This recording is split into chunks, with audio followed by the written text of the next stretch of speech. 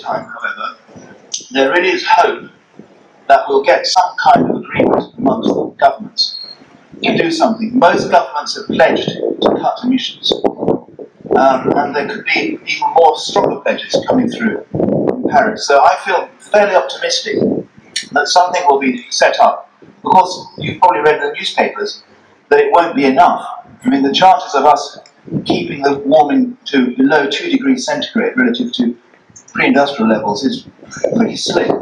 So it's optimistic, but we have to be prepared for some difficult times ahead. One of the most important things about this conference is that it'll set a precedent for governments to talk to each other about how to make cuts. It'll be a platform for them to discuss in the future about how to make cuts. And we hope that in 5 years' time, when we have the next conference, that the reductions will have been ratcheted down, ratcheted down, ratcheted down. So be optimistic, but don't expect too much from it, although it's a great start. Well, I think that what we need to do, basically, is to feel that the Earth is our wider body. You know, we tend to think of the Earth as just being a lot of resources external to us that we can use for our economy. I know we don't in Totnes, but most people do it. Now, I think if all of the delegates at Paris and all the citizens in the world could feel that this Earth is actually, literally our mother. I mean, after all, every single atom that makes up our bodies has come from the Earth through a process of billions of years of evolution. So you could say it's a bit flaky to say that the Earth is our mother, but actually it's scientifically accurate to say that.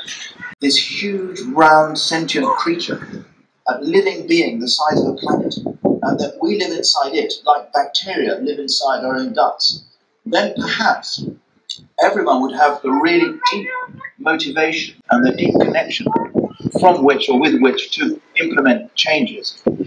So in order to really bring about change, I think we need a mixture, a combination of really good science, really good intellect, but also really good feeling, really good sensing of the Earth, and really good intuitive connection with the Earth.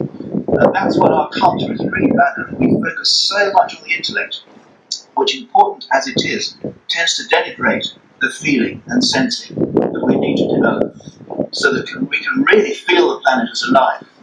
And I know that in Totnes, and particularly at Schumacher College, we try to cultivate this more holistic approach to the Earth. Share this understanding with other people. Tell them that their wider body is the Earth, that their body is the Earth, that their mother is the Earth. And of course, consume less. It's pretty obvious. When you walk past the electronics shop and you see that shiny new iPhone, don't buy it. Unless you really have to. Ask yourself, is it a vital need to have this shiny new object? Let's cultivate love of the Earth, and let's cultivate peace with each other and with the Earth. Thank you, everybody.